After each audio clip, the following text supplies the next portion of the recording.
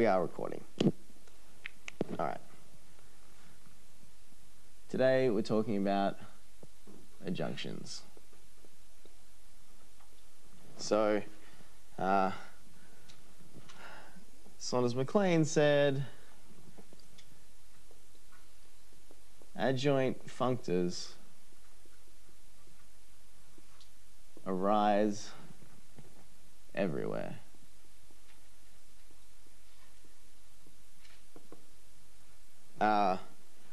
And this is just very true. All right, we should say what we're talking. We should define the things we're talking about. So, given functors f from C to D and g from D to C, we say that f is left adjoint to G, and G is right adjoint to F. So I'm defining these terms. If, okay, we want a bijection from fx to y, from maps from fx to y, and maps from x to gy for all objects x in C and y in D, which is natural in x and y. And hopefully we've sort of talked enough about naturality at this point that everyone is comfortable with what I mean by natural here, which is if I have a map from y to z in D, then I get a map from this to this but with z, and this but with g of z, and there's like a square that should commute. And we'll see what we mean by that in a second. So for notation, for these things together, I'm going to write F turnstile G, and the sort of pointy bit of the turnstile points towards the left adjoint. So if I had put the left adjoint on the right for some reason, then this would be the other way around. We also often write, say, F, C, D, G, and we have F going this way, G going this way, and I would write that to say that F is left adjoint to G because the turnstile is pointing towards F.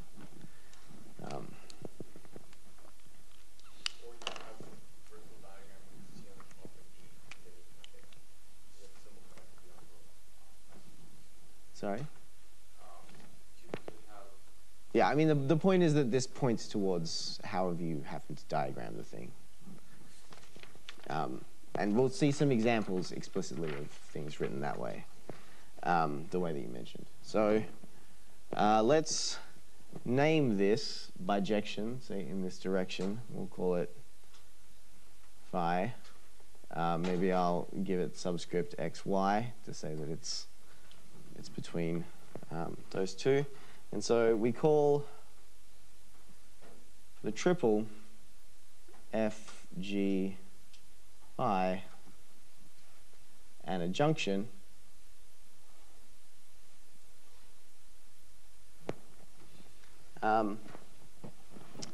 And given two pairs of adjoint functors, you might have different ways of having this natural bijection between these maps. All right. So, yes. Is there a way of writing this as some sort of natural transformation? There is, and we'll get to that. So given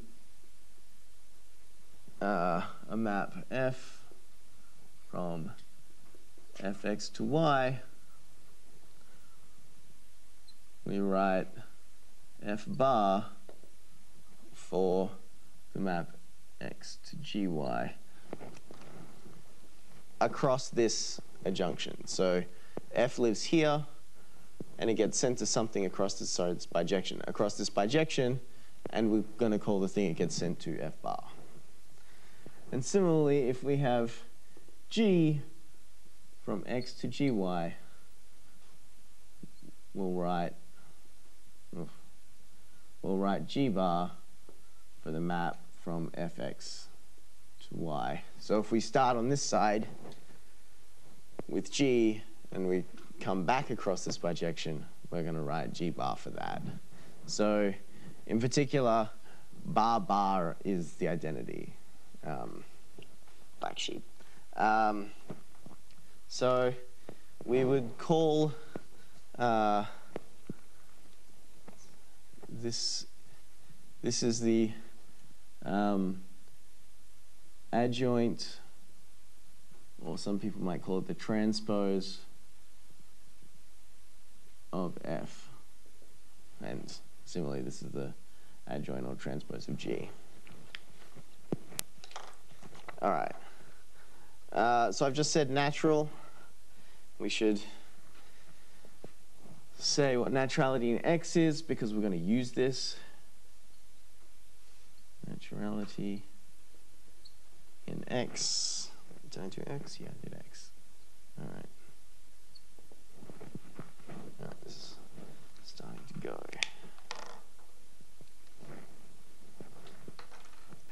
All right, so we're going to start with some map f from w to x in C. All right, the naturality square that we want to satisfy is from f of x dfwy cx of gy and cx of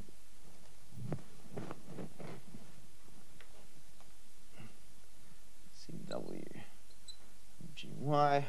Okay, so here we have this bijection xy.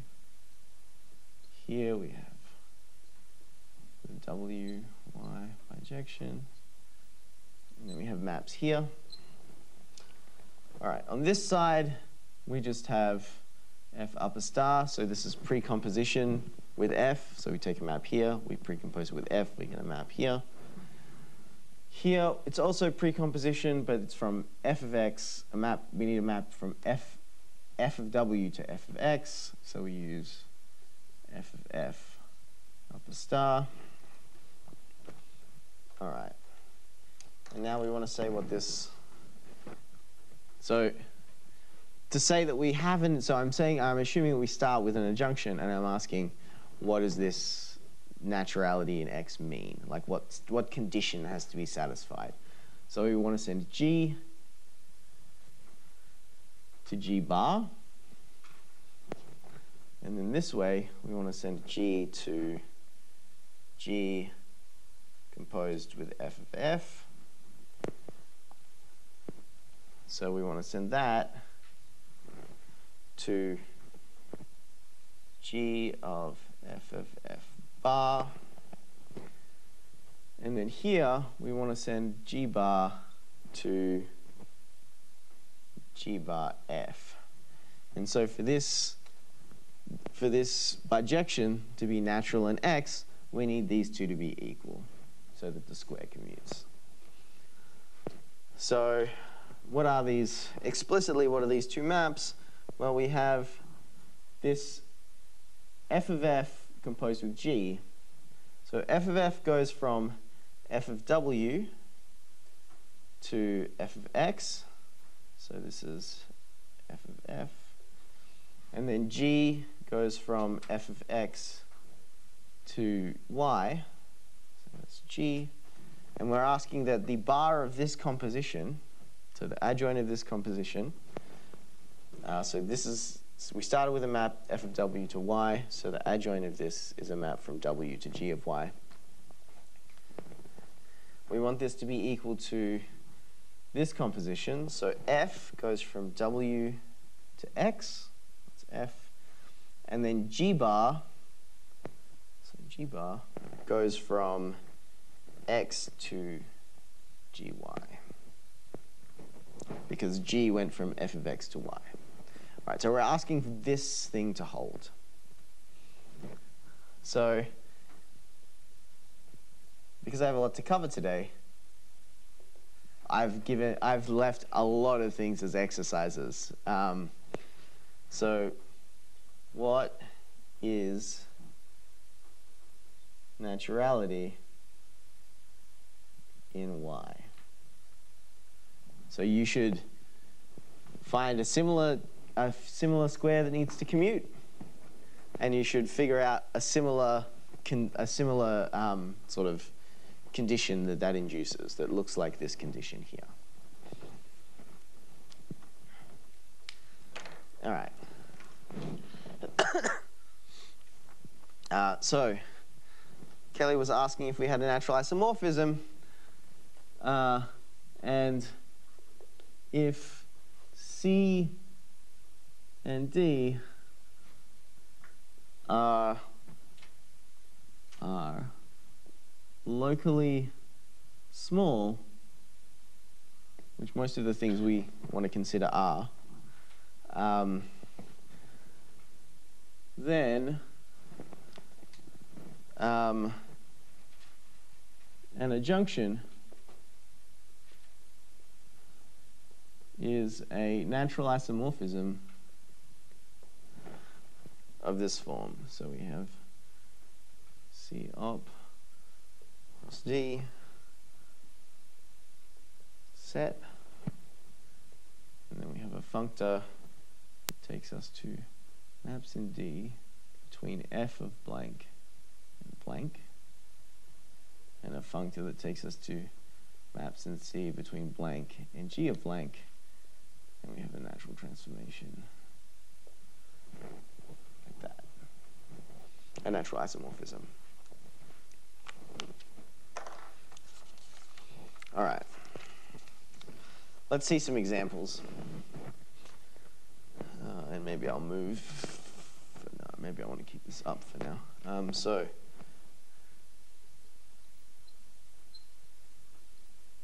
examples.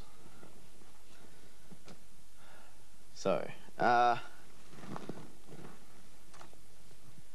going to write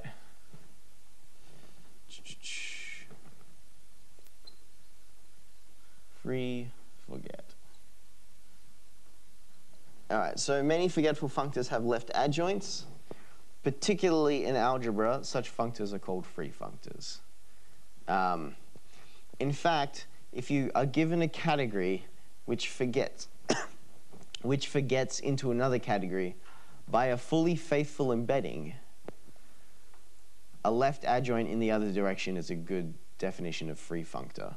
So the reason I say a fully faithful embedding is because if you take, so you can like forget the category of topological spaces into the category of set, but the problem is that like lots of different topological spaces have the same underlying set, and so while that does have a left adjoint, it's somehow not as good a like definition of free. Like somehow you don't necessarily want to call that free, whereas if you forget groups into set, you want to consider the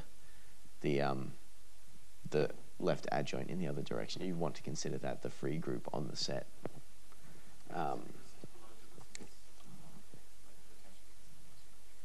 It's because it's a different type of structure.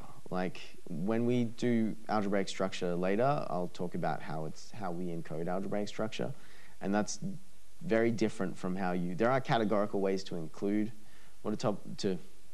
there are categorical ways to describe what a topological structure on a set is, but they're very different from the things that we consider when we say, well, this is a group object in the category of sets, so it's a group. Yeah. There's like a meaningful distinction between those types of structure, I guess is what I'm saying. All right, so let's recall the example that I have sort of used the most in this series of lecture, which is the free functor from set to mon. So the free monoid on a set. So we defined objects by this sort of diagrammatic universal property where a map from the free monoid to any monoid corresponds to a set map from the set to that monoid. So this is in set, this is in set, and this is, there exists a unique monoid homomorphism. All right, and given some map from x to y, f, we had that, well, we have a map to f of x, so the information of f of x includes this map from fx to f of x, which in the language that we saw last time is a universal element.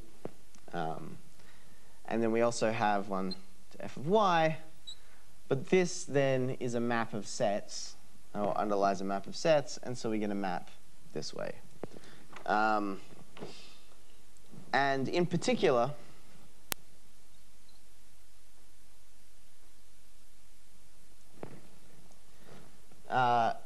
if we start with x a set and y a monoid, we can forget that y is a monoid. So applying u, which is the forgetful functor.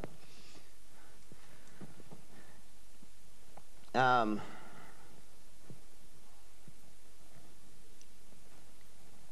I doing?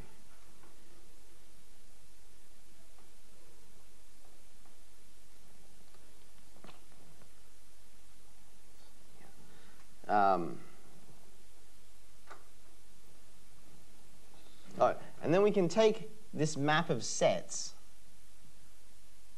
from the set underlying y to the monoid y, which is just the identity. It's not the identity because this is a set and this is a monoid, but and by the universal property, so we started with some f here.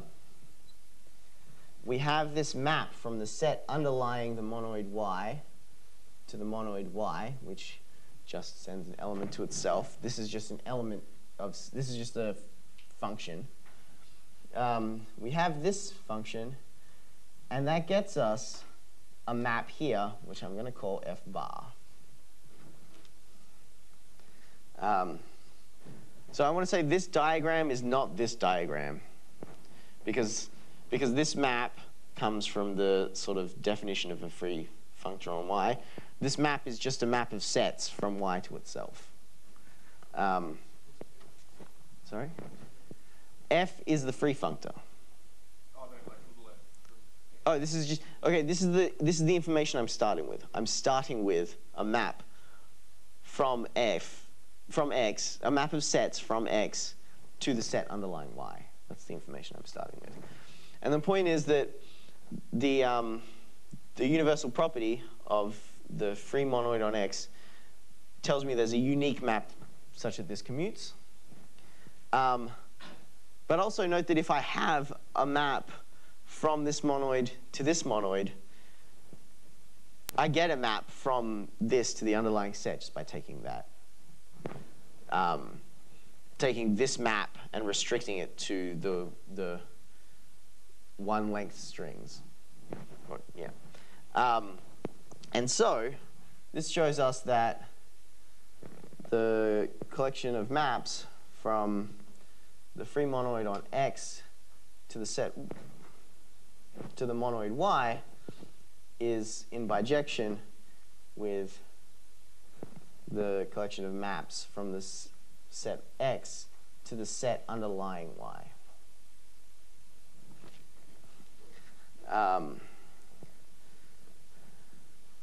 So, yes. Yes. When you go from the set underlying Y to Y, it's a different operation than generating the free monoid over the set. So this is not a free monoid. Yeah.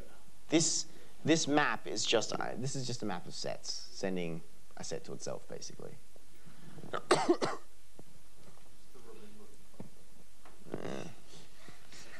All right. So, if we let F be a map from W to X, we have, all right, what do we have? We have that G circ F of F bar W.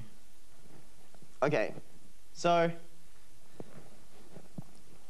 we're starting with a map G circ F of F, where G is some map here, right?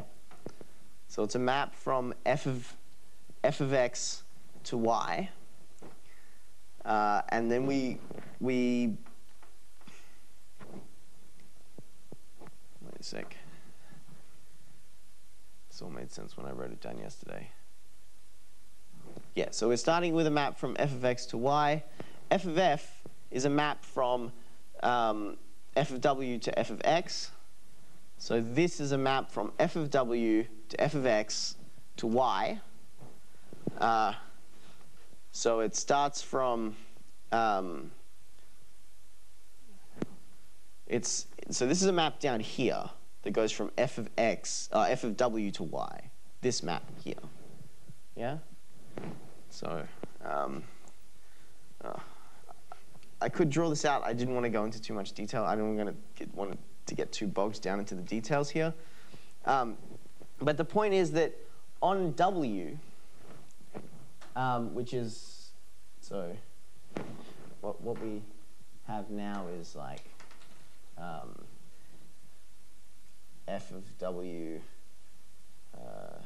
W, we have this, annoyingly, this is now G and G bar. But we have something that looks like this, right? We have something that looks like this. If you started with a W here, the string on one thing, if you go around this way, it's the same as just like doing this top thing to W. So this is actually just G of F of W. The point being that on the generators, the bar does the same thing as the thing at the top. Yeah? People are happy with that? Okay. All right. But also, on the generators, the free thing, so that was sort of this bit, but also on the generators, the free thing just does the same thing at the top here. So that gets me that this is actually just G of F of W, which is G bar of FW, because FW is like a one-string word in here, and so is the same on the generator. And this is the condition that we wanted to show for naturality in X. Yeah, I didn't want to pass this too closely, but yeah, if you're unhappy with it, you should go through it carefully. I mean, it's just an exercise in writing out what these maps are. But kind of using notation like that change, like No, Like I'm you take not. the bar off and it ends in the set. No, so this is from x to g of y. No, this is from w to g of y. This is from Wasn't that from f of sorry, w yes, to this is y? this is from f of w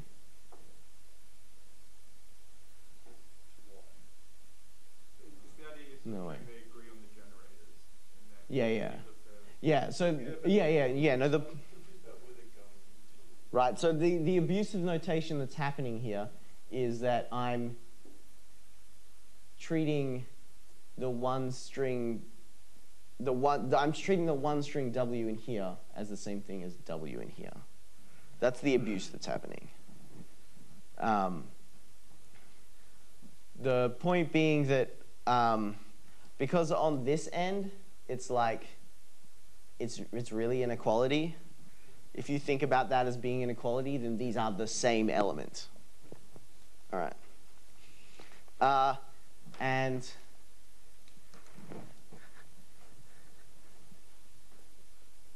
exercise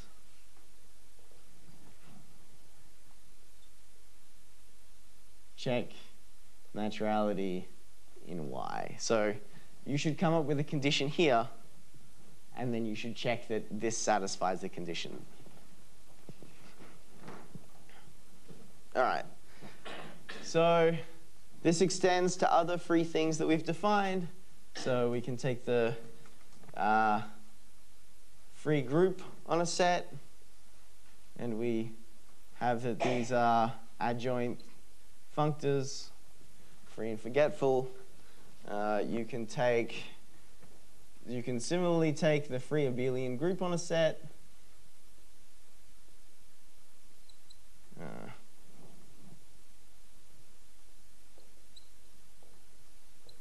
All right, in the same vein, we can take sort of the free abelian group on a group. That's abelianization. So I have a forgetful functor from abelian groups to groups that just forgets that it's in the category of abelian. In fact, you can think of this as including the subcategory of abelian groups into groups. It's the same functor. This has a left adjoint, and that left adjoint is abelianization. So if people haven't seen it, given a group G, its abelianization, G ab, is the group quotient by this thing, where GG is the commutator subgroup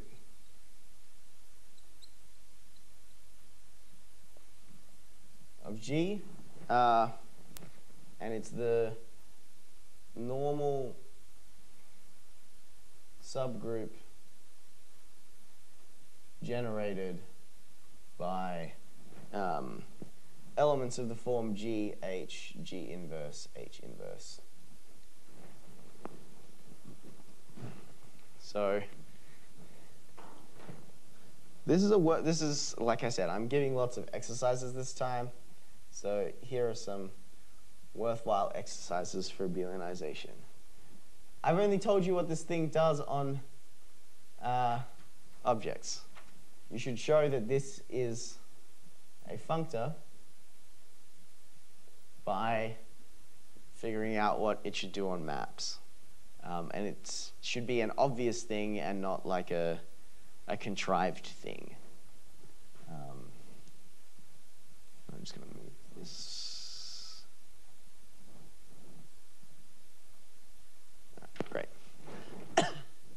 Then you should show that abelianization is left adjoint to forget.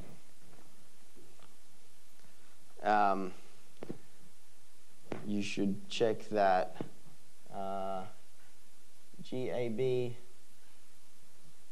satisfies a universal property and describe the representing functor and the universal element. And maybe also recover a diagram showing this universal property. All right. More examples.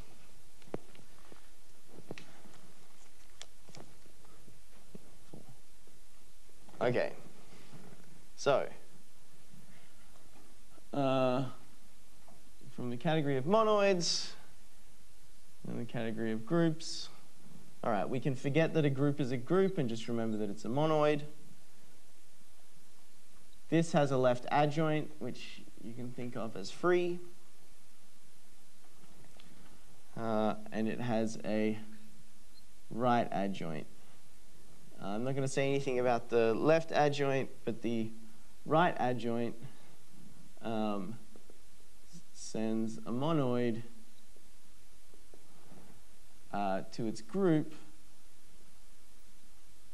of invertible elements.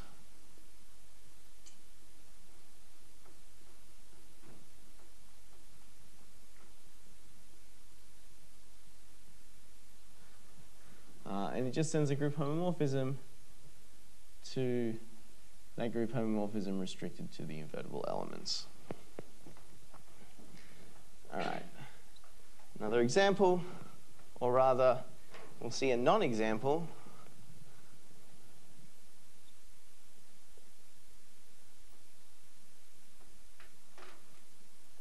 I'm not going to prove this is a non-example. I hope that I can come to it later in the course, but I don't know if we'll have time. The forgetful functor from the category of fields to set has neither left or right adjoints.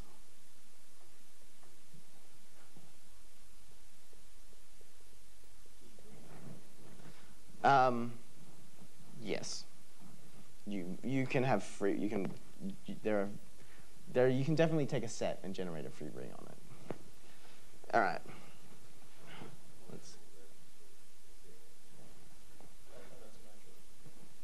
All right. Here's an interesting one. We have set and top, and so we can forget that a set is a topological space. And just remember the underlying set. And we have left and right adjoints. One I'll call D, one I'll call I. So U is forget. D takes a space X and sends it to the topological space X with the topology that's the power set. So this is takes a set and sends it to the topological space with the discrete topology. So the topology is just every subset. Every subset is open. All right, and I takes a set X to the indiscrete topology, which the only open sets are the empty set and the whole thing.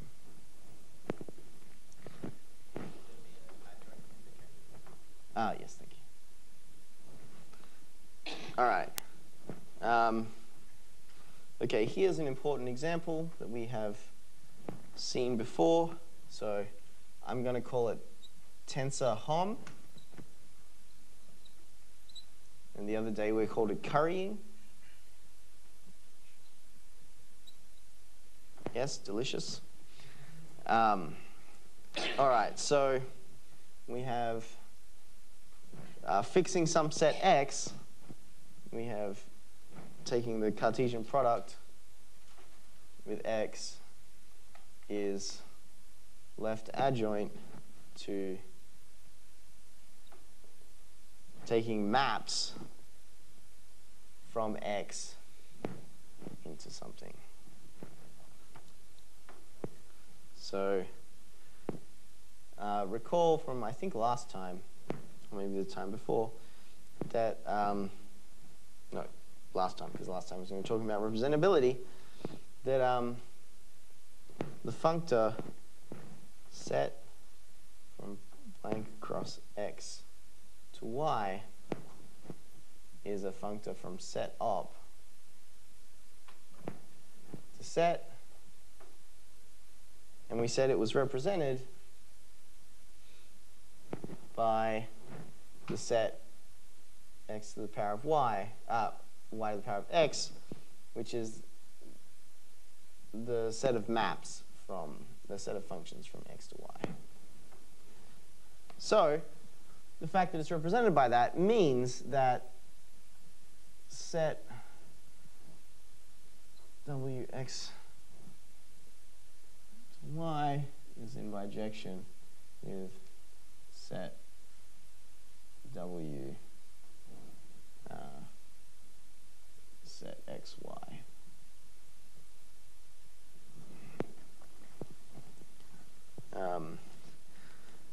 And this is currying, which we talked about last time. So if we start with a map from from w cross x to y, it sends it to the map, which sends, so it has to send an element of w somewhere, and it sends it to, okay, it has to send it to a function from x to y. It sends it to the function that sends x to f of wx. Yes? Explain how we link up those two lines. Right, we have this tensor adjunction between these two functors. Okay. And suddenly we have a different functor, a product into y. Wait, what are you talking about? Yeah, so we have the tensor adjunction with this two functors. Mm-hmm. And then when it goes to recall, we have a slightly different. Yeah, so this was something we said last time. Yeah, but where's that functor from?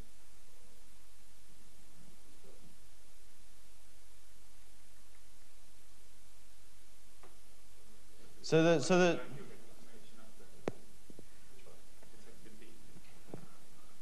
the point is we start with a w and a w and a y. For the adjunction, we start with we're like the thing that we want this to be natural in is w and y, because when we defined what an adjoint was, we sort of started with an x and a y. So we're using that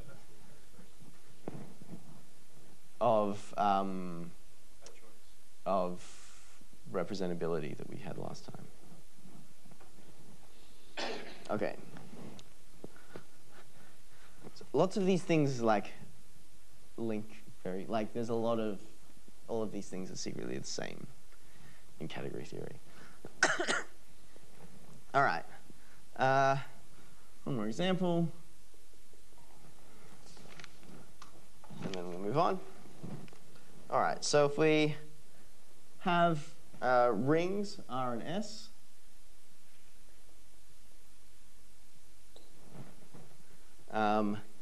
and M is an RS bimodule.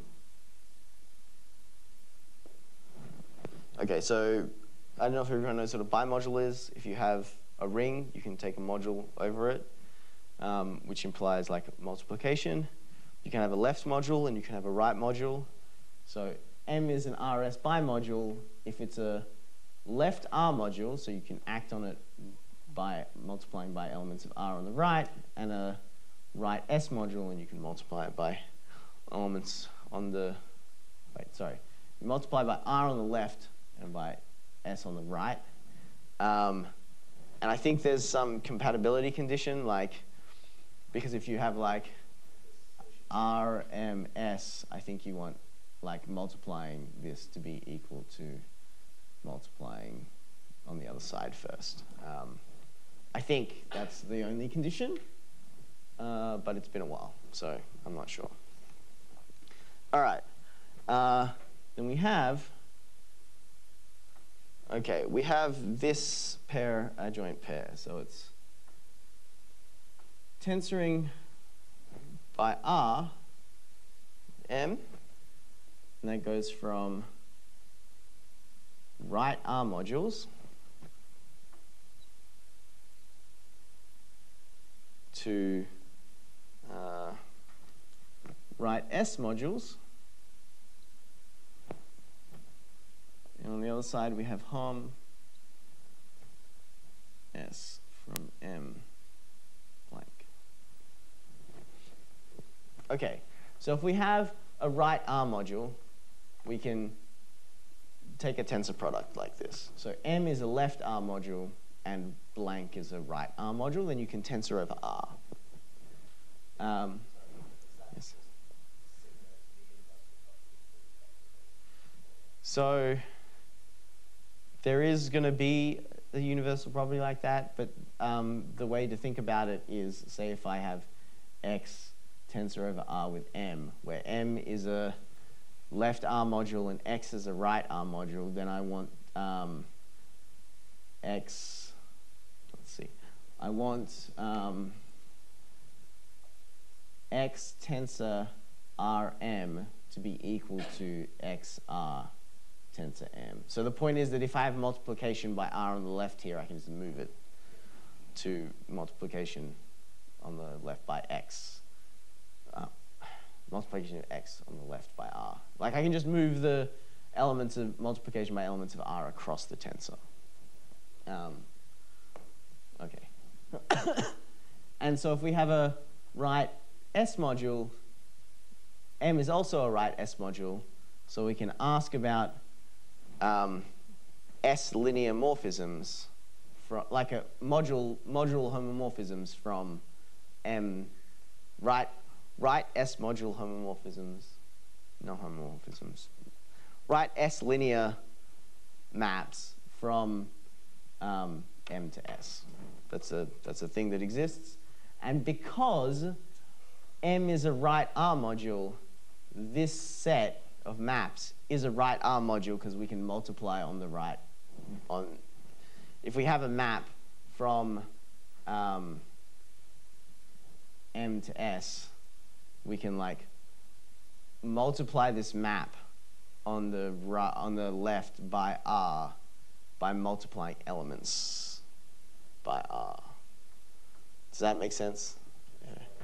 So if I have if I have this map, I also have a map R times F to S, and this map sends M to F of Rm.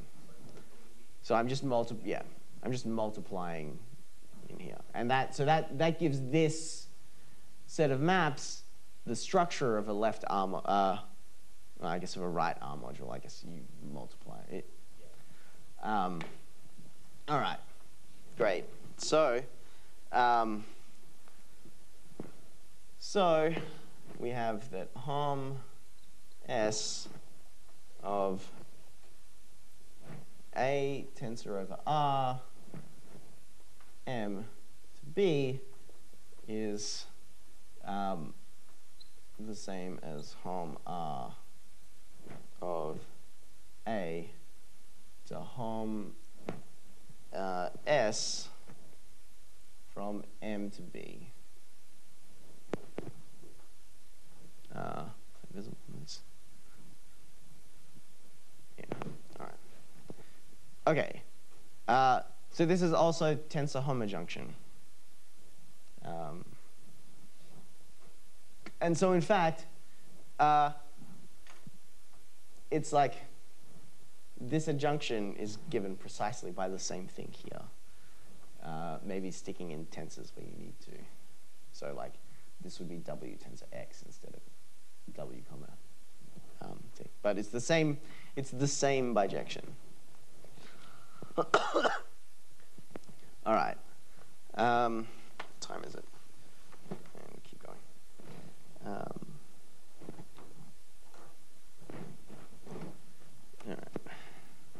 So maybe I'll erase from these examples.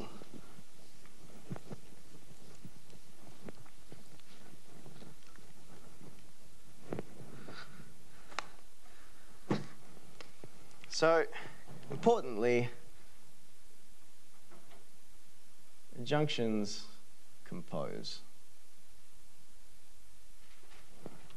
So I have some adjunction between f and d. Let's say between f and g. So like that, and then I have some adjunction between d and e. So h. Okay. All right.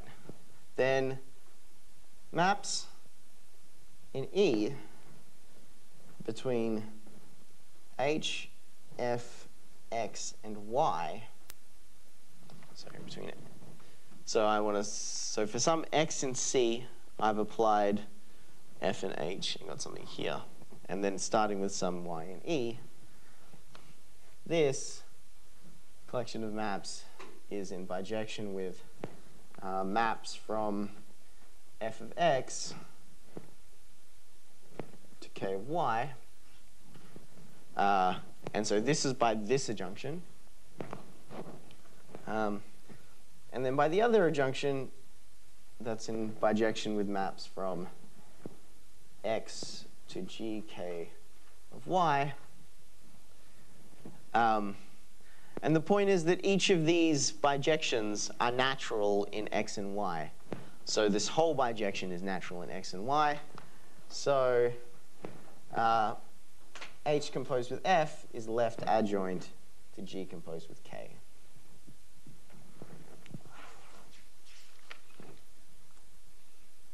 All right.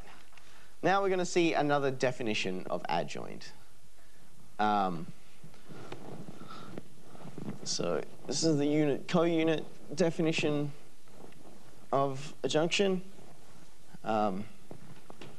Some people often have arguments about which of them is better. I like the Homset one, but actually in writing up for this, I have come around to the idea that maybe the unit co-unit one isn't quite so bad.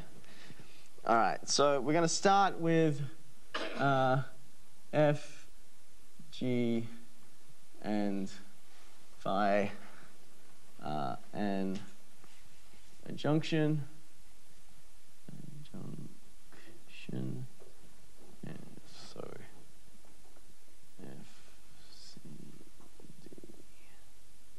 So f is the left adjoint to g. All right. For some object in C, we have the standard bijection, so D, except I'm going to do it from f of x to f of x. And so this is in bijection with maps from x to gf of x. Right? This is just from our original definition of adjunction. And then the identity on f of x has to go somewhere across this bijection, and I'm going to call this eta of x. So let eta of x be defined to be the adjoint of the identity on f of x.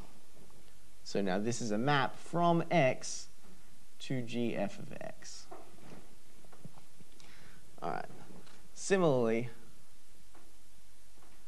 for y and d, we have this bijection from f g of y to y maps from g of y to g of y. And so now I can ask where the identity on g of y goes across in this bijection, and I'm going to call this epsilon of y. So then I'm going to put, let's say let epsilon of y be defined to be the identity on g of y, or the adjoint of that map. And this is a map from fg of y to y. Okay, now we're going to, so these are components of natural transformations. We have a natural transformation between the identity on C and the composition G of F, or GF, and we're going to call that eta. And we also have a natural transformation between FG and the identity on D. And we're going to call this epsilon. All right. This is eta is the unit of the adjunction.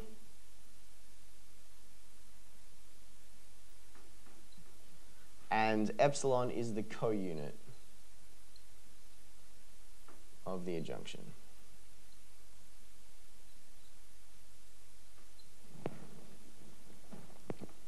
Right, all right. And now I've written here claim. No, really just mean lemma. These natural transformations satisfy something called the triangle identities. So, okay, maybe I'll write lemma.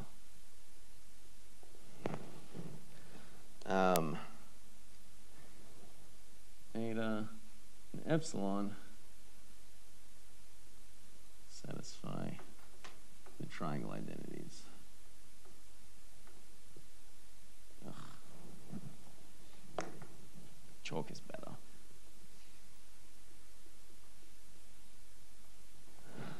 So what are these? Maybe I should actually have written the word triangle, but I'm lazy. So this is, we have the functor f, we have the functor fgf, the functor f, and if we do f to eta, epsilon to f, this is the identity on f. So I want this to commute, and I want this to commute. So I have g, gfg, g. This is eta g. And this is g epsilon. This is the identity in g. All right, this is a bit, I want this to commute. This is a bit maybe not clear what this means at the moment. These are diagrams, these are commutative diagrams in the categories of, this is in the category of functors from C to D, and this is in the category of functors from D to C. So maps between them are natural transformations, so these things are natural transformations. But like more concretely, so let's say equivalently, what I'm asking for is that given any x in C, I want this diagram to commute. So f, g, f, x, f of x. So I want this to be the identity on f of x. I want this to be epsilon f of x. All right, so yes. Oh, thank you.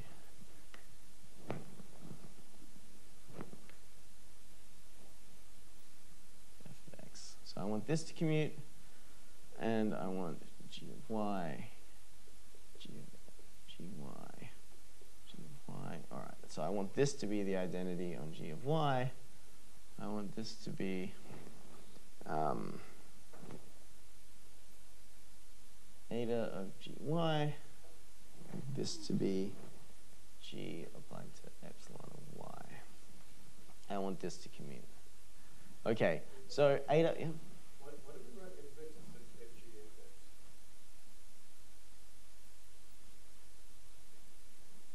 Like epsilon subscript fx. Why is it fx and why isn't it not fgfx? Right, so the point is that epsilon goes from fg of something to something. And the something here is f of x. Like, it takes us from fg of something to that something. And this takes us from fg of f of x to f of x. And in here, eta x is a map from x to g of f of x. And so we're just applying the functor f to the map. That's how we get that. And similar things are happening here. So eta y, or eta x is a map, or eta something is a map from something to g of f of something. Here the something is g of y, so this is a map from g of y to g of f of g of y. Yeah. And here, again, where eta of y is if you take off these g's, and so we apply g to that map, and we get a map from g of those things. Okay. All right. So note that we have that epsilon of f of x is equal to the identity of on gf of x, right? Because epsilon of x is the identity of g of x, and so epsilon of f of x is the adjoint to the identity of gf of x. All right. So what does that tell us? That tells us that the identity on f of x, well, this is equal to, so the identity of f of x is the adjoint to eta of x. So the identity of f of x is eta x adjoint. So this is, well, I can expand this out and get x g of x, x to so eta of x is from x to g of f of x. And here I can just put the identity on g of fx. So that's g of fx. So this is still the same map as eta of x. So its adjoint is the same as the adjoint of eta of x.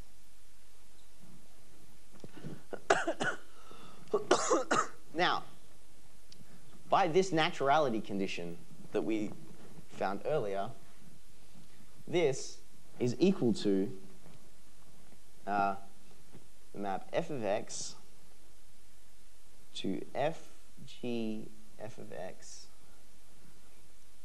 to f of x, where this is f eta x, and this is the adjoint of the identity of gf of x. All right, let's see that. So I'm going from this side to this. Well, I'm going from this side.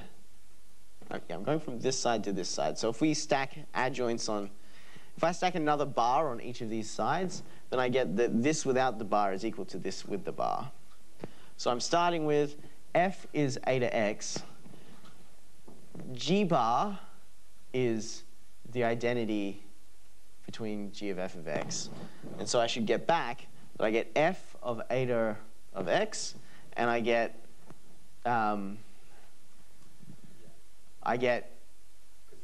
g. So I get back this bar over the identity. Okay, but this is equal to, well, this side stays the same. That's just f inner of x. And this is epsilon of f of x. Because that's how we define epsilon. It's the adjoint to the identity. So it's the adjoint to the identity. Great. So this is epsilon f of x composed with f of eta x. And that's precisely this diagram. So this shows this diagram, commutes. All right. Exercise.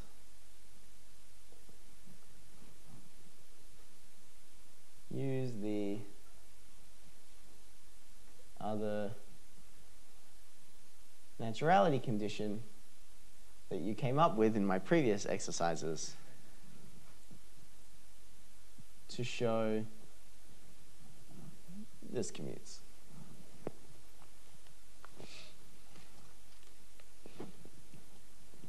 All right.